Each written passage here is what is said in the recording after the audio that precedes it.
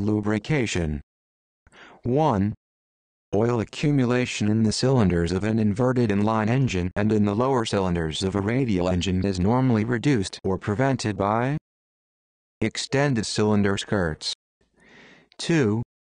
At cruise RPM, some oil will flow through the relief valve of a gear-type engine oil pump. This is normal as the relief valve is set at a pressure which is lower than the pressure pump capabilities. 3. After making a welded repair to a pressurized type turbine engine oil tank, the tank should be pressure checked to not less than 5 pounds per square inch plus the maximum operating pressure of the tank. 2. In most turbine engine oil tanks, a slight pressurization of the tank is desired to ensure a positive flow of oil. Regarding the above statements, only number 2 is true. 4. The engine oil temperature regulator is usually located between which of the following on a dry sump reciprocating engine? The scavenger pump outlet and the oil storage tank. 5. Which of these characteristics is desirable in turbine engine oil? High flash point. 6. Low oil pressure can be detrimental to the internal engine components. However, high oil pressure should be limited to the engine manufacturer's recommendations. 7.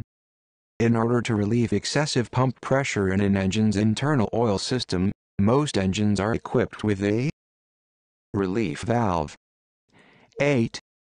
In a jet engine which uses a fuel oil heat exchanger, the oil temperature is controlled by a thermostatic valve that regulates the flow of oil through the heat exchanger. 9. Which of the following lubrication system components is never located between the pressure pump and the engine pressure system? Fuel line for oil dilution system. 10. Lubricating oils with high viscosity index ratings are oils in which the viscosity does not vary much with temperature change. 11. What is the primary purpose of changing aircraft engine lubricating oils at predetermined periods? The oil becomes contaminated with moisture, acids, and finely divided suspended solid particles. 12. What is the primary purpose of the hopper located in the oil supply tank of some dry sump engine installations? To reduce the time required to warm the oil to operating temperatures. 13. The purpose of the flow control valve in a reciprocating engine oil system is to direct oil through or around the oil cooler. 14. The time in seconds required for exactly 60 cubic centimeters of oil to flow through an accurately calibrated orifice at a specific temperature is recorded as a measurement of the oil's viscosity. 15. As a general rule, the mixture setting on a reciprocating engine operating at or near takeoff power that provides the best cooling is full rich. 16. As a general rule, a small amount of small fuzzy particles or gray metallic paste on a turbine engine magnetic chip detector is considered to be the result of normal wear. 17. The valve assemblies of opposed reciprocating engines are lubricated by means of a pressure system. 18. Where are sludge chambers, when used in aircraft engine lubrication systems, usually located in the crankshaft throws. 19. Where is the oil temperature bulb located on a dry sump reciprocating engine? Oil inlet line. 20. Which of the following factors helps determine the proper grade of oil to use in a particular engine? Operating speeds of bearings. 21. In which of the following situations will the oil cooler automatic bypass valve be opened the greatest amount? Engine oil below normal operating temperature. 22. The primary source of oil contamination in a normally operating reciprocating engine is combustion deposits due to combustion chamber blow-by and oil migration on the cylinder walls. 23. Manufacturers normally require turbine engine oil servicing within a short time after engine shutdown, primarily to prevent overservicing. 24. What is the purpose of the last chance oil filters? To filter the oil immediately before it enters the main bearings. 25. The recommended aircraft engine lubricants are mineral or synthetic based. 26. Upon what quality or characteristic of a lubricating oil is its viscosity index based? Its rate of change in viscosity with temperature change. 27. Specific gravity is a comparison of the weight of a substance to the weight of an equal volume of distilled water at a specific temperature. 28. What will happen to the return oil if the oil line between the scavenger pump and the oil cooler separates? The return oil will be pumped overboard. 29. In a reciprocating engine, oil is directed from the pressure relief valve to the inlet side of the pressure pump. 30. In an axial flow turbine engine, compressor bleed air is sometimes used to aid in cooling the turbine, vanes, blades, and bearings. 31. In a reciprocating engine oil system, the temperature bulb senses oil temperature at a point after the oil has passed through the oil cooler. 32. An oil separator is generally associated with which of the following? Engine-driven vacuum pump. 33. What unit in an aircraft engine lubrication system is adjusted to maintain the desired system pressure? Oil pressure relief valve. 34. What type of oil do most engine manufacturers recommend after new reciprocating engine break-in? Ashless dispersant oil. 35. Where is the oil of a dry sump reciprocating engine exposed to the temperature control valve sensing unit? Oil cooler inlet. 36. High tooth pressures and high rubbing velocities, such as occur with spur-type gears, require the use of NEP lubricant. 37. Why is an aircraft reciprocating engine oil tank on a dry sump lubrication system equipped with a vent line? To prevent pressure buildup in the oil tank. 38. The oil-dampened main bearing utilized in some turbine engines is used to provide an oil film between the outer race and the bearing housing in order to reduce vibration tendencies in the rotor system, and to allow for slight misalignment. 39. The pumping capacity of the scavenger pump in a dry sump aircraft engine's lubrication system is greater than the capacity of the oil supply pump. 40. What determines the minimum particle size which will be excluded or filtered by a CUNO-type, stacked disc, edge filtration filter? The spacer thickness. 41. What type of oil system is usually found on turbine engines? Dry sump, pressure, and spray. 42. Which of the following is a function of the fuel-oil heat exchanger on a turbojet engine? Increases fuel temperature. 43. According to federal aviation regulations, oil tank fillers on turbine engines must be marked with the word oil. 44. A drop in oil pressure may be caused by foreign material under the relief valve. 45.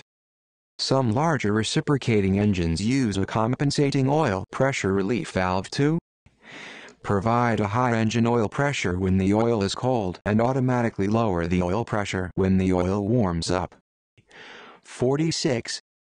What prevents pressure within the lubricating oil tank from rising above or falling below ambient pressure, reciprocating engine? Oil tank vent. 47. What is the purpose of the check valve generally used in a dry sump lubrication system?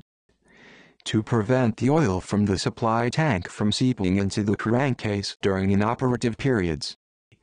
48. Compared to reciprocating engine oils, the types of oils used in turbine engines have less tendency to produce lacquer or coke. 49. What would be the probable result if the oil system pressure relief valve should stick in the open position on a turbine engine? Insufficient lubrication. 50. If a full-flow oil filter is used on an aircraft engine, and the filter becomes completely clogged, the bypass valve will open and the oil pump will supply unfiltered oil to the engine. 2. Most gas turbine engine oils are synthetic. Regarding the above statements, only number 2 is true. 51. Oil tank fillers on reciprocating engines are marked with the word oil, in accordance with 14 CFR Part 23. 52. The purpose of directing bleed air to the outer turbine case on some engines is to provide optimum turbine blade tip clearance by controlling thermal expansion. 53. The purpose of a dwell chamber in a turbine engine oil tank is to provide separation of entrained air from scavenged oil. 54. The viscosity of a liquid is a measure of its resistance to flow. 55. What type of oil do most engine manufacturers recommend for new reciprocating engine break-in? Straight mineral oil. 56. Lube system last chance filters in turbine engines are usually cleaned during overhaul. 57. Possible failure-related ferrous metal particles in turbine engine oil cause an electrical indicating type magnetic chip detector to indicate their presence by bridging the gap between the detector center positive electrode and the ground electrode. 58. Excessive oil is prevented from accumulating on the cylinder walls of a reciprocating engine by oil control rings on the pistons. 59. What will be the result of operating an engine in extremely high temperatures using a lubricant recommended by the manufacturer for a much lower temperature? The oil pressure will be lower than normal. 60. The basic oil pressure relief valve setting for a newly overhauled engine is made in the overhaul shop. 61. What will result if an oil filter becomes completely blocked? Oil will flow at the normal rate through the system. 62. In order to maintain a constant oil pressure as the clearances between the moving parts of an engine increase through normal wear, the supply pump output remains relatively constant at a given RPM with less oil being returned to the pump inlet by the relief valve. 63. As an aid to cold weather starting, the oil dilution system thins the oil with gasoline. 64. Which of the following bearing types must be continuously lubricated by pressure oil? Plain. 65. What advantage do mineral-based lubricants have over vegetable oil-based lubricants when used in aircraft engines? Chemical stability. 66. Which type valve prevents oil from entering the main accessory case when the engine is not running? Check. 67. An oil tank having a capacity of 5 gallons must have an expansion space of 2 quarts. 68. What is the source of most of the heat that is absorbed by the lubricating oil in a reciprocating engine? Pistons and cylinder walls. 69. What is the primary purpose of the oil breather pressurization system that is used on turbine engines? Provides a proper oil spray pattern from the main bearing oil jets. 70. A turbine engine dry sump lubrication system of the self-contained, high-pressure design consists of pressure, breather, and scavenge subsystems. 71. The type of oil pumps most commonly used on turbine engines are classified as positive displacement. 72. If the oil in the oil cooler core and annular jacket becomes congealed, what unit prevents damage to the cooler? Surge protection valve. 73. If all other requirements can be met, what type of oil should be used to achieve theoretically perfect engine lubrication? The thinnest oil that will stay in place and maintain a reasonable film strength. 74. An engine lubrication system pressure relief valve is usually located between the pump and the internal oil system. 75. In addition to lubricating, reducing friction between moving parts, engine oil performs what functions? 1. Cools. 2. Seals. 3. Cleans. 4. Prevents corrosion. 5. Cushions impact shock loads. 1, 2, 3, 4, 5. 76. What is the primary purpose of the oil-to-fuel heat exchanger? Cool the oil. 77. Cylinder walls are usually lubricated by splashed or sprayed oil. 78. Under which of the following conditions is the oil cooler flow control valve open on a reciprocating engine? When the temperature of the oil returning from the engine is too low. 79. Which of the following has the greatest effect on the viscosity of lubricating oil? Temperature. 80. From the following, identify the factor that has the least effect on the oil consumption of a specific engine. Mechanical efficiency. 81. How is the oil collected by the piston oil ring returned to the crankcase? Through holes drilled in the piston oil ring groove. 82. Why is expansion space required in an engine oil supply tank? For oil enlargement and collection of foam. 83. The oil used in reciprocating engines has a relatively high viscosity due to large clearances and high operating temperatures. 84. How are the piston pins of most aircraft engines lubricated?